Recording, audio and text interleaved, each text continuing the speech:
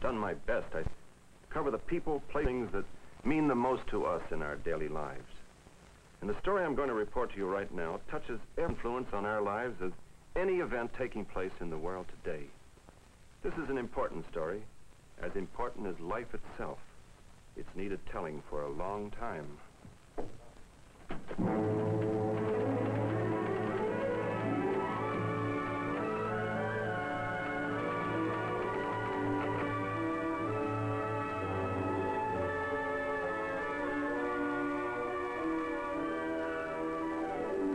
That milk is essential to life as a golden thread of truth running through the entire stream of civilization. Indeed, the story of cattle and of milk is an integral part of the story of man. Matter of fact, in the very first chapter of the Bible, in Genesis, I quote, "And God said, let the earth bring forth the living creatures after his kind, cattle and creeping thing, and beast of the earth after his kind. And it was so. And God made the beast of the earth after his kind, and the cattle after their kind, and everything that creepeth upon the earth after his kind. And God saw it was good." American pioneers who opened the West felt that it was good also. Sort of walking chuck wagons carrying nutrition for a growing nation. Today we find ever-increasing evidence of the indispensability of dairy products throughout the world. How the American dairy industry has geared itself to meet the urgent demands of 20th century type of living is the new story of milk. Not long ago, well, when I was a kid, the story of milk wasn't a very new story. The farm boy's day began before sunup.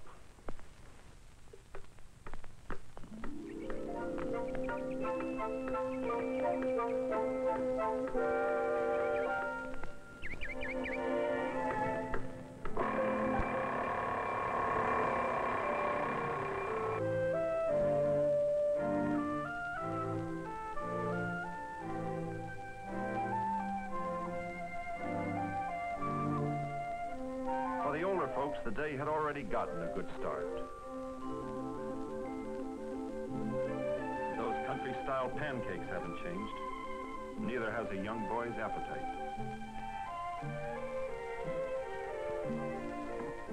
The boy's father out in the barnyard getting ready for the morning milking.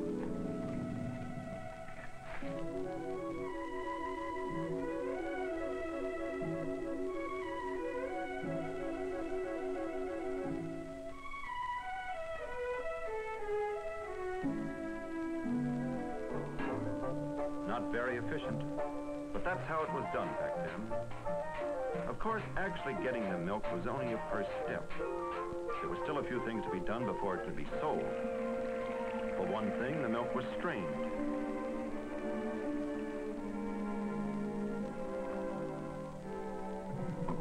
For another, it was cooled.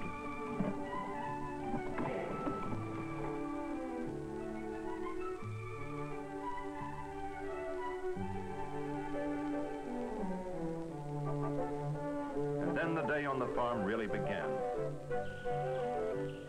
The animals needed to be fed. There was much ground to be plowed.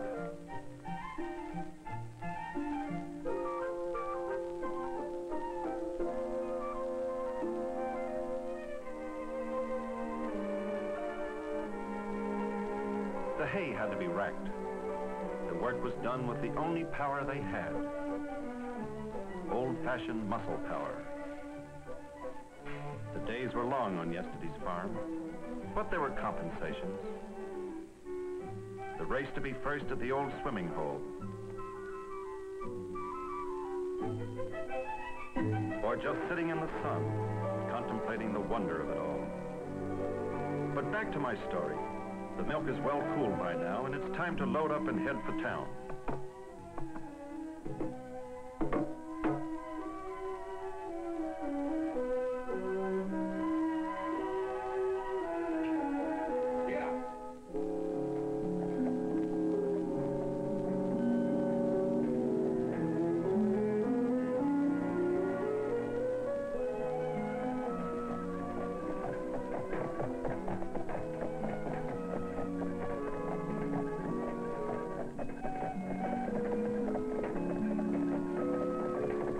it took a while to get there, but nobody really minded then.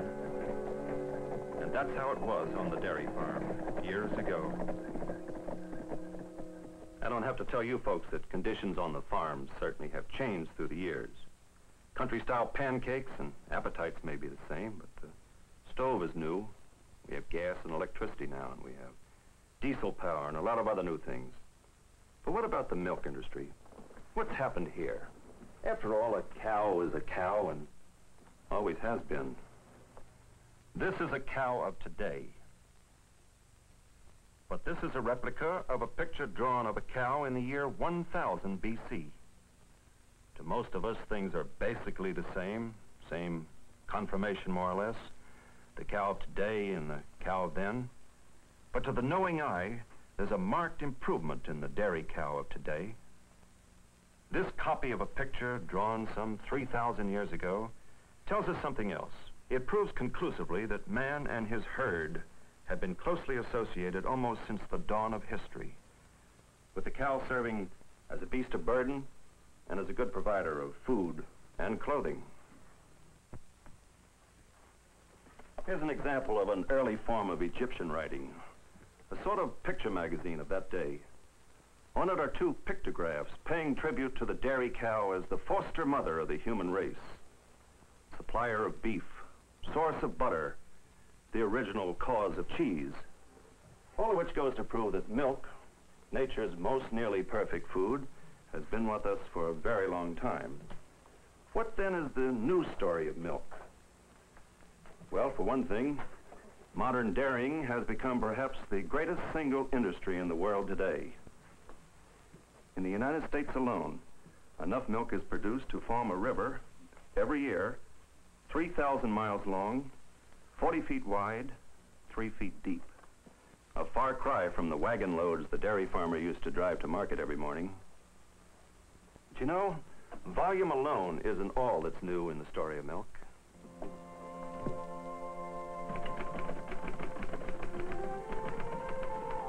This is a modern dairy farm, yet in many ways it looks a lot like its older cousin, the dreamy, slow-moving, hand-operated farm of yesteryear. Now, as then, there are the picturesque fields, the green pastures, the clear ponds and the gentle brooks, the comfortable barn, the familiar silo, the farmhouse, and of course, old Bossy herself, still chewing contentedly on her cud. But here the comparison with the past ends. For your dairy has kept pace with the times and mechanized almost all of its operations. Not so many years ago, farming was considered merely a skill.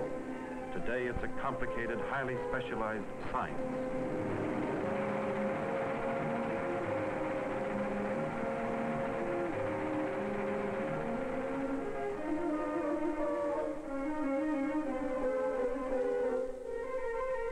Today, your dairyman works constantly to improve his soil and his crops, to provide his herd with newer and better meat.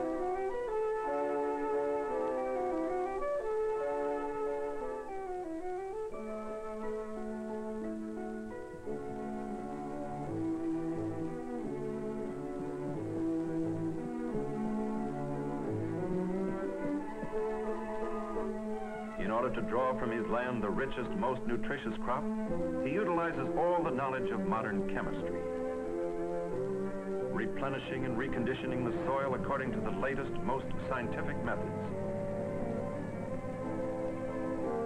For the modern farmer has learned that the quality and amount of food received will have a marked effect on the health of the cow and the quality of the milk she gives. Modern research has also taught him that the animal's surroundings and general state of well-being play an important part in the production of high-quality milk. So today he houses and cares for his animals in the most efficient and scientifically designed buildings, roomy, well-lighted, often mechanically ventilated to ensure fresh air, and from one end to the other meticulously clean.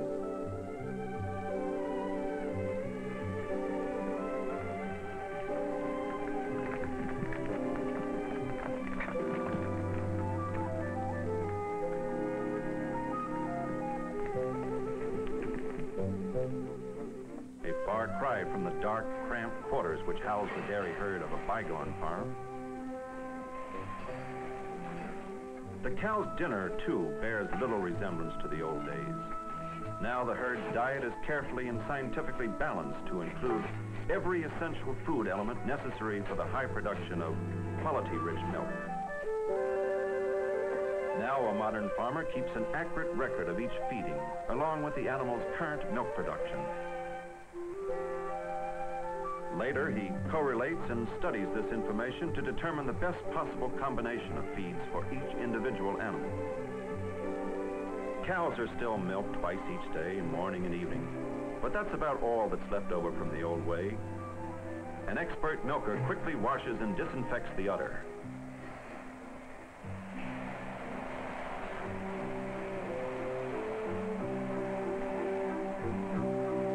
Then the rubber suction cups of the completely automatic milking machine.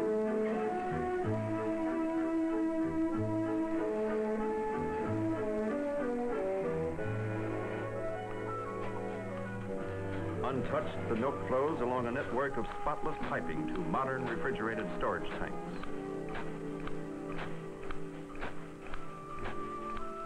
Another 20th century concept is the modern scientific milking parlor.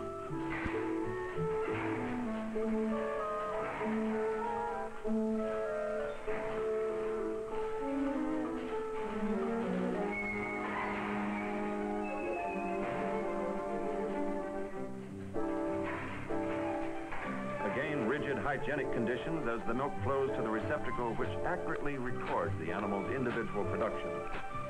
Then the milk is sent to the pipeline. In the ultra-modern version of the old milk house, the fresh warm milk is automatically strained and immediately cooled to the proper temperature while awaiting transportation to the city processing plant or country receiving station. Well, that's part one of the new story of milk. Quite a change from the way it used to be done down on the farm, isn't it?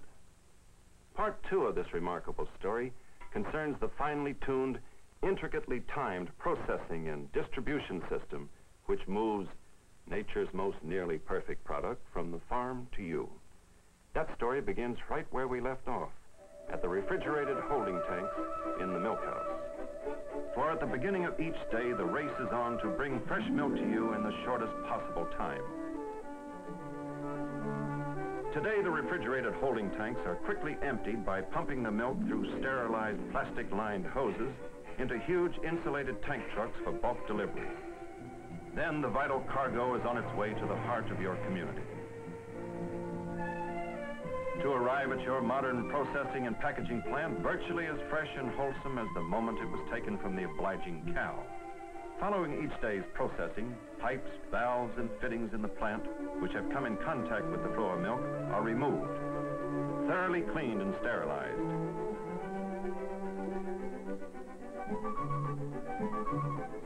Much of the equipment is cleaned right in place by pumping a hot solution through the pipes. The result? Sparklingly clean, thoroughly sterilized equipment. Another vital paragraph in the new story of milk. And still the parade of progress continues, this time under the watchful eyes of the inspector of weights and measures and your local health officer. Their job is to check on quality and quantity. They do this by inspecting every step of the dairy operation.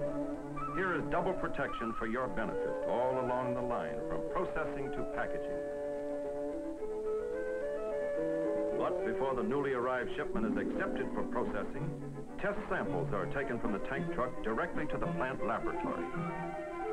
Here they are given a variety of checks and tests to assure top quality.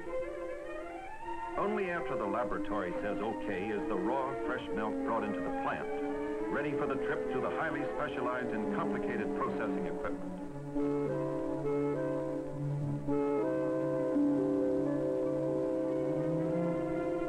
After entering the plant, the white liquid travels through the pipes to the first stage of processing, the centrifugal clarifier. The clarifier is the modern scientific equivalent of the simple old-fashioned straining process of grandfather's day. The trip along the pipeline continues to the pasteurization process, in which the milk is passed in a continuous flow through a series of stainless steel plates heated to 161 degrees for a total of only 15 seconds. This rapid heating assures absolute purity without changing or affecting the flavor of the milk. The milk moves on to the next processing operation, homogenization, with pressures up to 3,000 pounds. Next, the milk is forced out at high velocity through a nozzle-like opening. The fat globules are broken up and distributed evenly throughout the liquid. After homogenization, the milk is rapidly cooled to its best storage temperature and temporarily held in large tanks, ready to be packaged and distributed to you. Unlike the cow, what you put the milk into is kept right on changing with the times.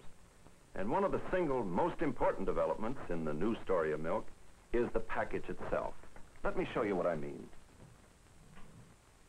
Believe it or not, this actually was a milk bottle. Not very handy for home delivery, but a bottle nevertheless. And when this football type of container went out of style, it was replaced with this handy little item, the open-air bucket. Smile all you like, but remember, it was the best they could think of in those days. Now, of course, everybody knows that milk is too precious to carry around in an open bucket like this, and way back then they knew it also. So they decided to put a lid on it. That's how progress works. But even a lid couldn't make this bucket a good container for milk, and after a while they had to invent something else. And this was it. How do you get milk out of it? Why, it's easy, the old dipper system. Dip it down in here a while. Sooner or later you might come up with something, and even pour it correctly. It was very easy to put back in, actually. Very seldom lost the dipper. Very seldom. But that, too, left something to be desired. What was needed was an honest-to-goodness, convenient take-home package. Being a nation of tinkerers, we soon came up with the answer. The Lester jar. Except for the fact that it weighed 4 times as much as the milk, took about 2 minutes to open, spilled most of the contents before you got it open, and actually cost much more, twice more, than the milk itself. It was the perfect container. And so progress had to keep on progressing. The covered glass bottle came into our lives, well, about 1890, and in one form or another, it's been with us ever since. But the modern dairy industry, in its never-ending search for the perfect container, knew there were still improvements to be made. A package was needed that could really live up to the newness of the dairy farm and the processing plant. Something that would protect all the careful and scientific handling which the milk undergoes today. A container that would be light, safe, strong, and convenient for everyone. Convenient, sanitary, safe. Easy as a pitcher to use.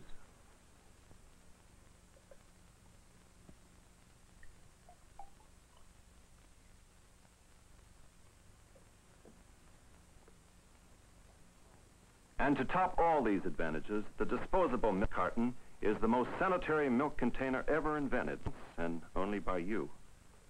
The paper itself from which the cartons are made has a long history of purity. In one sense, the paper carton isn't made at all. It's grown. That's right, grown. Vast forest reserves are cultivated exclusively for the making of paper for food containers. These forests are given special attention and extraordinary care to ensure a never-ending supply that is pure and will meet the exacting requirements of a sanitary food container.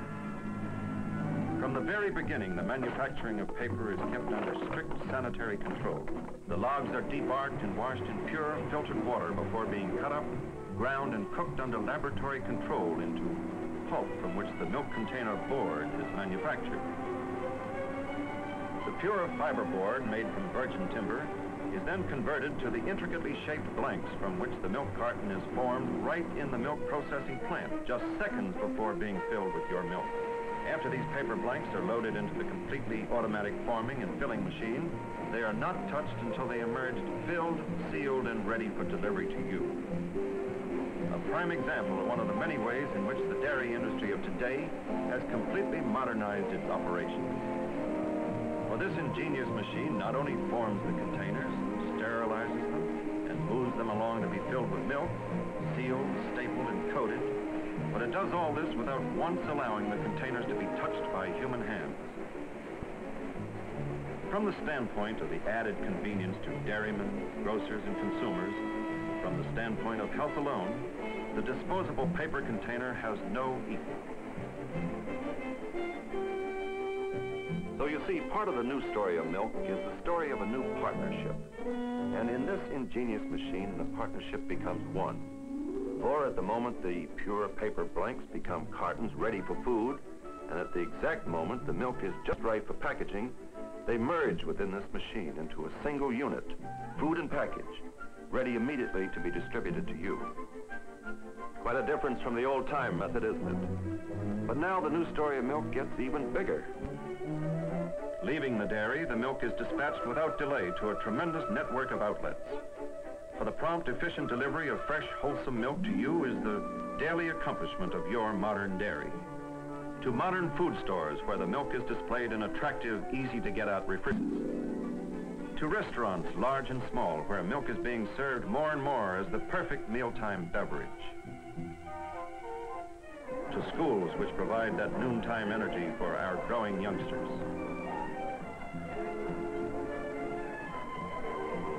To factories and office buildings.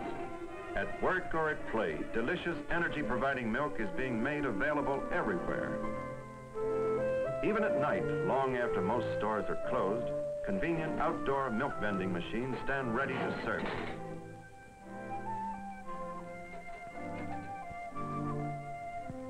For today, science, skill, and know-how of the modern dairy farmer, plus the latest machines and the newest methods of dairy processing plants, all combine to bring you the freshest, most nutritious milk possible. Milk which only a few hours ago was freshly produced on the farm. Fresh, wholesome, good-tasting milk, the best to be had anywhere in the world today, thanks to today's scientific production and modern packaging. Yesterday it was hand milking in a dingy barn. Through progress, it's done today automatically with efficient sanitary milking machines. Once the milk was crudely handled and primitively cooled. Now, all processing is automatic and correct temperatures are maintained by the most modern refrigeration equipment. Yesterday's old-fashioned muscle power has been replaced by almost complete mechanization from farm to delivery. The day of the horse-drawn cart with its leisurely pace has disappeared to be replaced by the most modern bulk pickup and home delivery trucks, bringing the freshest possible milk to you in a matter of hours in a convenient, easy-to-pour container.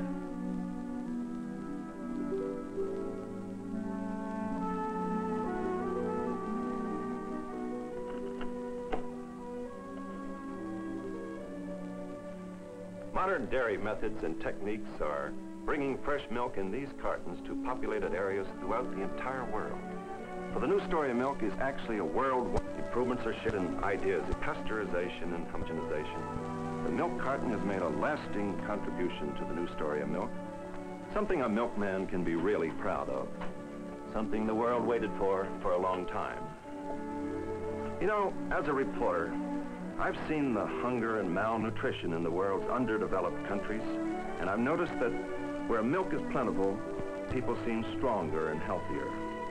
And I've come to it's awfully dairy industry is directing all its efforts toward keeping the milk ever new.